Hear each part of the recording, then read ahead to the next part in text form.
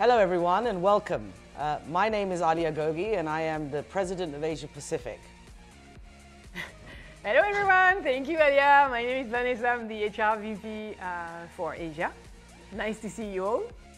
Today we're going to take the opportunity to take you through the Global Engagement Survey and really the objectives behind it. Knowing that actually half of our teams are working remotely at home today in China, in Shanghai, while the rest of our teams are finally experiencing a reopening of our market and coming together physically in our offices.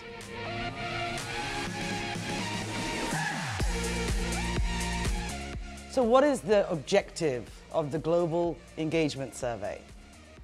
To get a chance to hear honest opinions and your voices, to get a deeper understanding of how you actually feel working in Sephora, and trying to make Sephora a better place for all, from an employee experience perspective, but also from a customer experience perspective.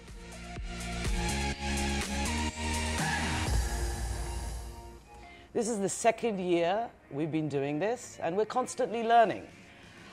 It's great to be able to compare and contrast between how you were feeling last year and how you're feeling this year, knowing that the reality is we are now going into year 3 of our COVID situation, and we've been crisis managing for the last 3 years.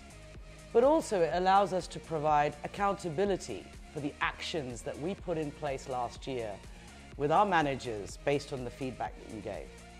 Yeah, Alia, actually I know you're a big supporter of the Asia HR strategy.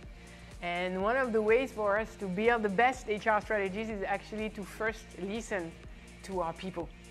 So this is very important for us to have the data and to compare the data with last year so that we can read through the multiplicity of the feedback about what you think about the employee experience, and for us to reflect on what we have done well and what we can do better.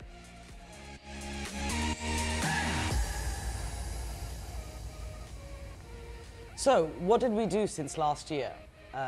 Knowing that the context is that we're continuing to deal with the COVID crisis.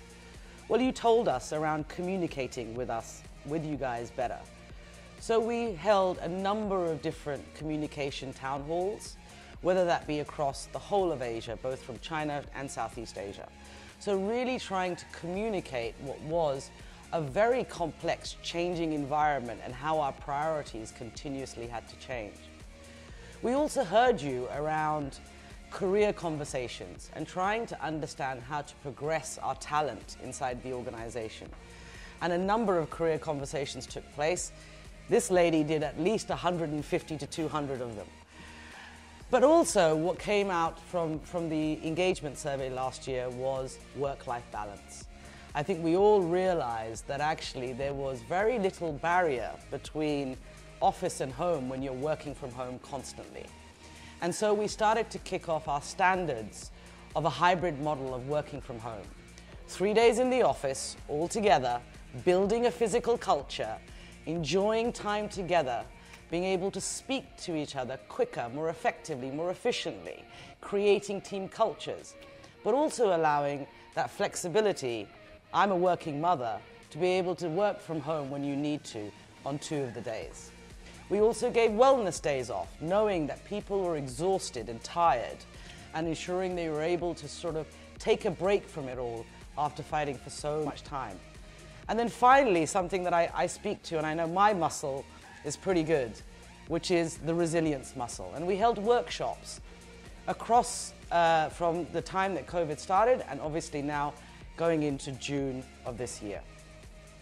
So I hope you find that some of the actions we've taken really helped you, and the more you continue to give us feedback through the engagement survey, the more actions we can continue to build on in the subsequent year. Thank you, Aya. Thank you for sharing with us all these actions. So from a concrete point of view, what are we asking you to do?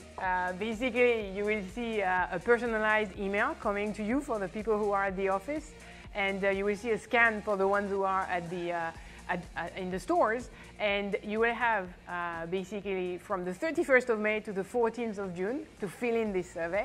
And I want to ensure to you that everything is confidential and that no one will have access to your individual responses.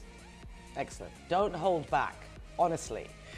So it takes 10 minutes to speak up and make your employee experience a really meaningful one that helps us understand truly how you're feeling in this company. It continues to build a culture of feedback and listening and transparency and honesty, knowing that actually many of us are now returning back to offices, and I hope that our teams and teammates in Shanghai will be doing that soon as well. So let me say a huge thank you in advance. Take the time, tell us how you feel, tell us how you think, and we look forward to getting that honest feedback. But also, most importantly, it makes Sephora a better place to work and empowers the extraordinary in all of us. Thank you so much. Thank you.